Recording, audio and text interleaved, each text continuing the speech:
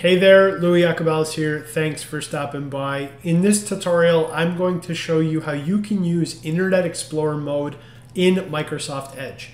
Now, before we get started, if you find this tutorial helpful, please hit that thumbs up below and be sure to subscribe if you haven't already to stay up to date on the latest tutorials that I publish.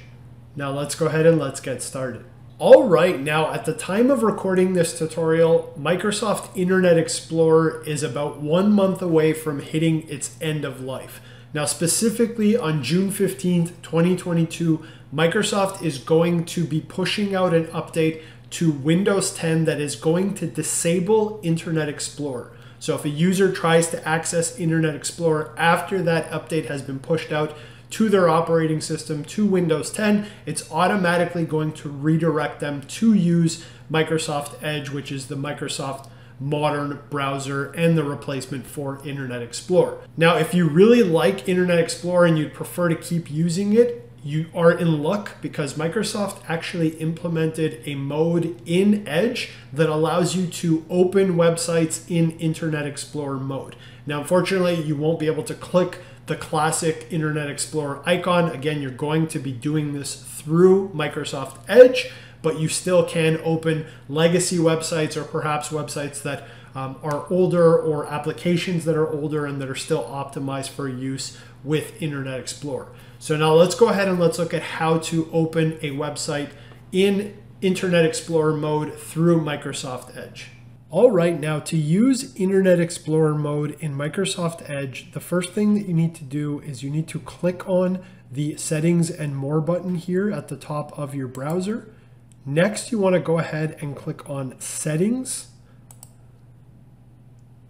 And here you want to go ahead and click on Default Browser. You can see here it says allow sites to be reloaded in Internet Explorer mode. And again, this is set to don't allow. Now you can go ahead and select allow or default. If you want to enable this again, you want to click on allow. And again, this is going to give you that option to reload any website in Internet Explorer mode. Now you'll notice when I set it to allow, it is prompting me to restart my browser. But before I go ahead and click on this, what I'm going to do is I'm also going to call your attention to this last option here. And essentially what this is you can actually go ahead and set up certain websites to always open in Internet Explorer mode. And you'll see that this text says it can only be done 30 days at a time. So you can add a page and then for the next 30 days, you'll be able to just automatically navigate to that site or page in Edge and it's automatically going to open in Internet Explorer mode. Now, if you wanted to do that, you could go ahead and click on the add button and then put your URL here. And then again, whenever you navigate to that site within that 30-day window, it'll just automatically open in IE mode. Now I'll go ahead and cancel this and I'm going to restart my browser here. Now you can see that the settings have been committed here.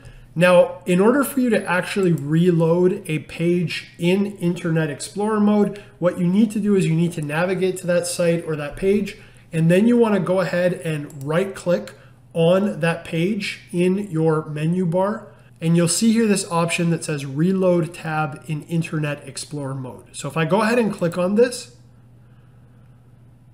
you're going to see this prompt here that says this page is open in Internet Explorer mode. And it's also going to prompt you that, most pages work better in Microsoft Edge or other modern browsers. And you can also see here that you can actually just toggle on this page in Internet Explorer mode the next time that you navigate to it. And again, that's going to put it in that list that we just looked at. Now, I will just close out of this and I'll hit the little X here. You can see it's still loading. So again, newer websites are not going to be optimized for Internet Explorer. And so you may see performance issues as you're kind of seeing here. It's taking a really long time to load. Now, a few other notes. You'll know that you're in Internet Explorer mode when the IE icon appears at the top of your address bar in Edge. And you can also see here this button that's going to say Open in Microsoft Edge. Now, if I want to exit Explorer mode, I can click on that button and I'm going to go ahead and do that. And you can see here again that this is just kind of taking a really long time. It's not responsive. And the other way to exit out of IE mode is to right click on your page, and you'll see this option that says exit tab from Internet Explorer mode. Now you can see that that page was taking a really long time to reload in IE mode. So I've shut down that browser instance and I've navigated to a new site. I'm going to go ahead and try this again. So right click on the actual site icon and click reload tab in IE mode. I'm going to click done.